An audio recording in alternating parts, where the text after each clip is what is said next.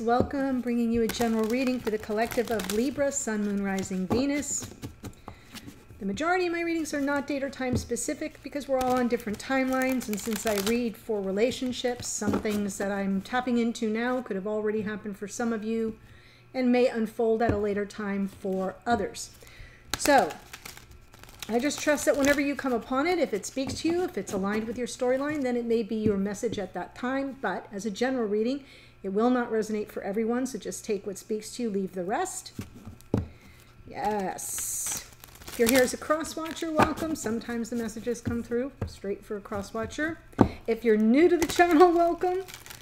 I hope if you enjoy the reading, you'll consider joining us here by subscribing. And for those who are returning, much love and appreciation as always.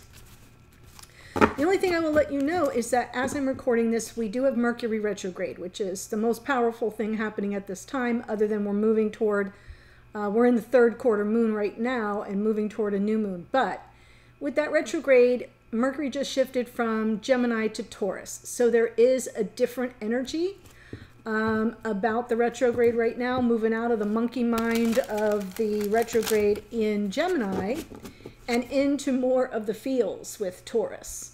So we may be traversing over thoughts and perceptions in matters of the heart and relationships.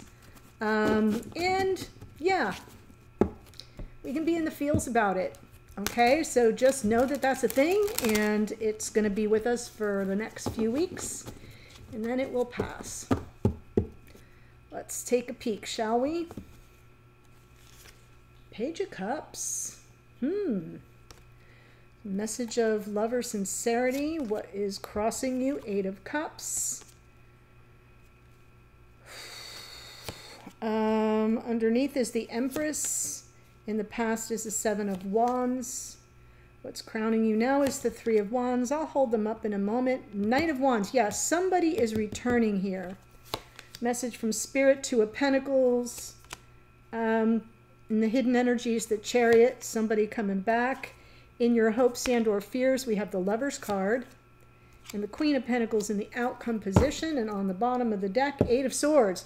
So the Eight of Swords is like that Mercury energy, the retrograde energy of like, I don't know what's going on. Overthinking the situation. Libra, I got a lot of Libra in my chart, so I own this. I hope you will too. Just where you get to that point where you overthink and overthink instead of dropping into your heart chakra. And that's exactly what I'm telling you to do, is to understand that if you have any confusion and things don't seem clear or they're muddy or whatever because of the retrograde, just drop into your feelings. And yeah, the stuck energy is coming from the Six of Cups. That is the past life soulmate. So, right. So you got to drop into your heart, Queen of Cups. Instead of trying to sort it all out in your brain. That is not going to work for you at this time. So what do we have here? In the present energy, we are challenged by the Eight of Cups, and that may be about some message that would help you get over the drama that doesn't serve you anymore, that will help you move forward on your path, not carrying lots of emotional baggage. So I feel like the present energy is about a message that would be helpful to overcome what's been weighing you down. Let me just pull that first. King of Swords, Hierophant.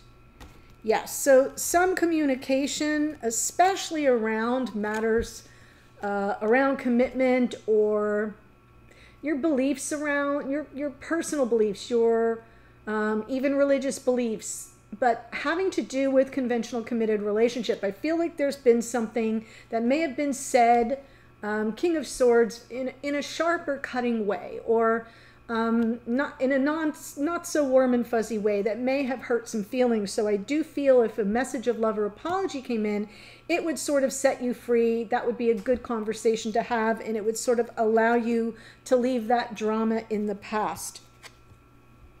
Underneath is your unconscious awareness, Empress. Divine feminine energy of the Empress is all about unconditional love. It is about nurturance. It's about birthing new things, lots of creativity. Taurus and Libra.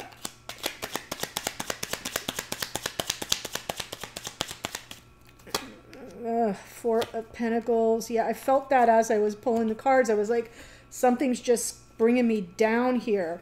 So, like I said, emotional baggage. You have some frustration here. I kind of feel like you're at the end of your ropes, despite your unconditional love for your person. That's what I'm here for, right? You're kind of guarded. There's something that's being held back, and I don't know how much longer you're going to push forward, because I don't think you're getting any clarity. There's just like a mess of emotions here.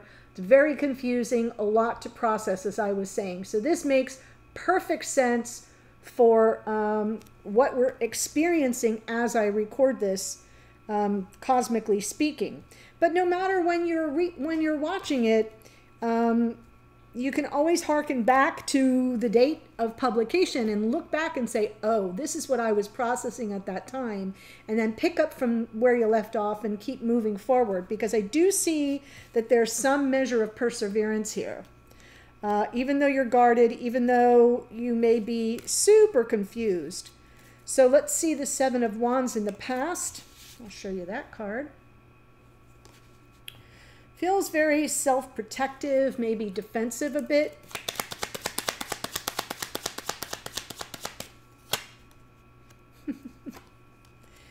Yeah.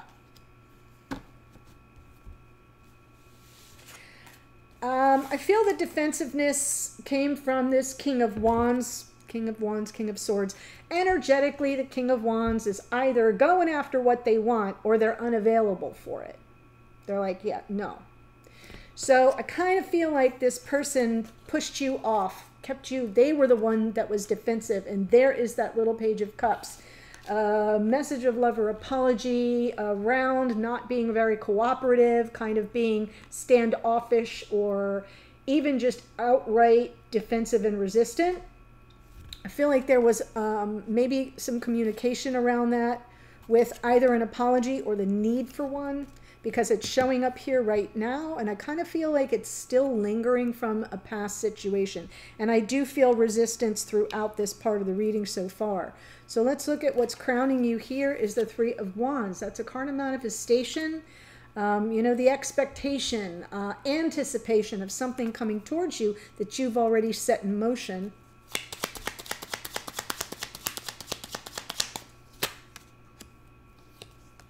Yeah. Reconciliation, a coming back together. This is definitely something you want and might be orchestrating behind the scenes. I love that we now have the King and Queen of Wands. It's almost like, yeah, I'll see your defensiveness and I'll raise you the reconciliation, because I'm calling us back in. I'm calling it back in. I want this to kind of, I want to find peace. I want to meet in the middle. This is a win-win outcome. It is kind of coming through the battle with a, oh, what's the word I'm looking for? Coming through the battle with a healthy respect for one another and an ability to kind of make peace with whatever came in the past and offload all this exhaustion right here. Okay, it's like it's worth the struggle. So I do feel that you are coming through as the Queen of Wands, a little bit of that magical energy of the black cat at your feet there. You're aware of your powers of manifestation, and what you're calling in is a reconciliation, a coming back together, a cause for celebration. Let's see the Knight of Wands, and there they come.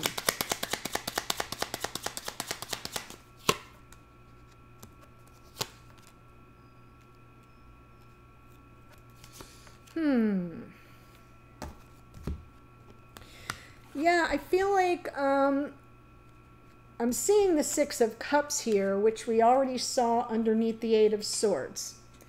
So in the future, this is the future position. We have the Knight of Wands, the Page of Wands, the Three of Swords, and the Six of Cups. So I feel someone's coming back to kind of reignite the passion, to sort of heal old wounds, and they feel like they're from the past, not like yesterday. It feels a little bit longer than that. And I mean, not years, but maybe a couple good weeks to a month that this has been going on. But I feel like they're returning, and the reason why they're not returning they're coming in with passion. They're not coming in as the Knight of Cups. They're not coming in as the Page of Cups, although that's what you want. They're coming in a little more high-spirited, almost as if to say, oh, like, you know, we can move beyond that. You know, we know what we have is solid. We have history. So I'm feeling like they're coming back. The question is, will they stay? That's part of the issue with the Knight of Wands and the Page of Wands as well, kind of acting on impulse, and that may sort of prolong the healing process. So let's take a look at the Two of Pentacles coming in from Spirit. Might be like you have to contend with realities on the ground. Is this what you want? Is it coming towards you in the way that is most healing or most helpful? Or will you feel torn about it? Take your time, Spirit says. Take care of yourself, Spirit says. We got Pentacle, Pentacle, Pentacle, Pentacle. Very 3D based. I could be talking to someone who's in a marriage. This feels very much like I'm looking at something with life partnership, something with the long haul. And the Two of Pentacles is where Spirit's saying, is the jury out? Are you undecided? Are you torn? And if so, move slow. Be real slow. Take your time, be very intentional about things, be very deliberate, move forward with caution, and also a plan. That's the Knight of Pentacles. So if you're in consideration of a future with this person, a life partnership or a relationship that is long-term, you know, give it a good deal of thought, weigh realities on the ground. And above all else, take your time. Don't be rushed or pressured, because the Knight and the Page of Wands, right? I tell the story, and I've told it before, where I used to do, I have a background in clinical psychology, and I've been a psychotherapist, and I worked with women in crisis, women and children in crisis, which always meant was translation for bad boyfriends. And I also did couples counseling and therapy. And we'd have a session, and things would go well, and a lot would get processed, and they'd come back a week later. And in this case, it was usually heterosexual, right? Male, female. That's just the way it was at that time. And the topic would come up for conversation, and invariably, the man would say, well, why are we talking about this? Why are we talking about this? I thought we fixed this. I thought we already solved this last week. Say what? You know, like, why are we still on this? Didn't we process this last week? So I would have to remind said person, the one who moves the slowest wins. Right? This is your pace setter energy coming in from Spirit, saying if you're torn, if you're not sure that this is a person you want to have a future with or marry, etc., go slow, and don't let no damn body hurry your ass up, because, you know, it might take you a hot minute to make your decision. And what I see here is somebody kind of coming in saying, but we have so much good stuff. Like, why is this still a thing? And they're kind of coming in impulsively and lightheartedly, instead of with uber amounts of sincerity and concern and care and compassion. They're coming in like, yay. Okay. So yeah, nobody liked it when I said the one who moves the slowest wins, but it was true. You got to go with the pace of the person who has more of a need to process. Oh my God, I can't believe this story is so perfect for this reading. Hidden energies, Chariot. Yeah, this person, matching your energy pretty well with this Eight of Swords. It can actually be their energy. This Eight of Swords could be them. Because we've got the Six of Cups underneath, but we've got the the Eight of Swords. And I said stuck energy and being all up in one's head. And it's showing up in the hidden energies. And this person, you know, wants to choose the connection and wants wants the fast moving forward motion of that Chariot, the victory for the lovers, for the soulmates, for the twins. But there's something they're getting kind of caught up in their head. There's something that they're trying to sort through. They want to be happy, so that's underneath. When they think about it and they begin to get up all in their head about it, it kind of like makes them freeze. So I do feel in that case that the Chariot is not necessarily moving at this time, though they want it to. So that's in the hidden energies, but in the near future, Knight of Wands, Page of Wands. So they kind of do get over it, but I'm not sure that they come up with the best approach. Yeah.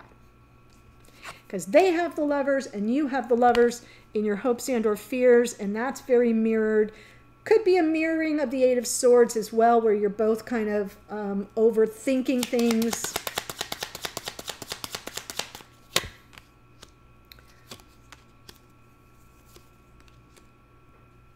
Well, we have this Eight of Cups again. Yeah, I feel like it's a choice you have to make. Can you get beyond? Can you leave the drama in the rearview mirror? Can you make space for this person if they come to you with an open heart? If they do show up, you're wanting Page of Cups, Page of Cups, Knight of Cups. What you might get is Knight of Wands, Page of Wands. And that is a decidedly different energy. And I feel here like you're super cautious about getting played. That Five of Swords, like, yeah, I don't want to be gaslighted. I don't want to be like no zero-sum game thing. I want what I want when I want it. And, you know, to hell with your feelings kind of stuff. So I keep seeing you here, whoever you are watching, really wanting the soft touch and not sure if you can handle anything other than that.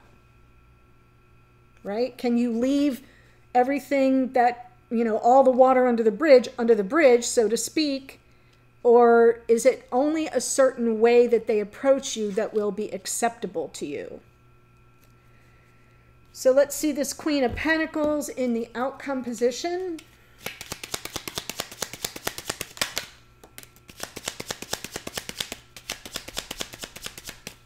Well, you got the Wheel of Fortune. You got the Knight of Swords and the Chariot. Beautiful. So, Spirit's absolutely right. You do you. You take your time. You are in important consideration to a Pentacles of your future with this person, possibly your role as a wife or life partner to this person. So, since that's what you're in consideration of, you know, get real solid with how you see everything, how you size it all up. The wheel feels like it's moving in your favor, and it feels like it's bringing in a sense of urgency on this person's part to clear the air. And what that does, and I hate to say it this way, but it's true, it gives you a little bit of leverage. It gives you a little bit of leverage because the more intense their sense of urgency to get on the other side of whatever went wrong, the more leverage you have to show them how you want to be treated. Telling them isn't going to do the job. If you're patient with yourself first and with the situation, if this is someone you feel like this person's got a lot of really good qualities and I can see a future with this person, but there's certain ways of, you know, the love languages, right? Our love languages are different, and the way they approach me doesn't work for me. It's too brash.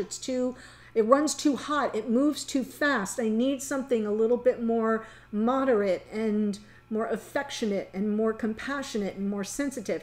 You can show them that. People are learnable. They're teachable. Okay?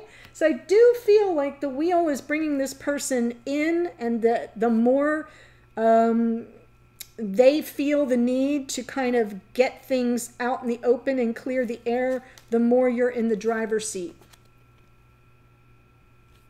Yeah. And then it will be up to them if they want to hear what you have said or intuit what you have shown them, so that they can get out of their own way and bring to you the love you desire and deserve. I hope that makes sense. Okay, so before I tell you all the energies that came through, as always, there is a link below that will take you to the extended, where I'm going to read from this person's point of view, whoever this is about.